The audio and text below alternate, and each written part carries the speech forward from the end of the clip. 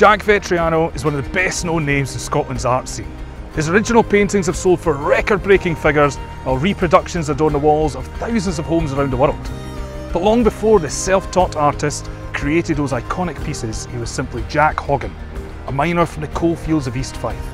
His roots lie here, places like Leven Beach, which you might recognise from some famous scenes like the Singing Butler and the Billy Boys. 2022 sees a new exhibition come to Kirkcaldy Galleries, Jack Vettriano, The Early Years.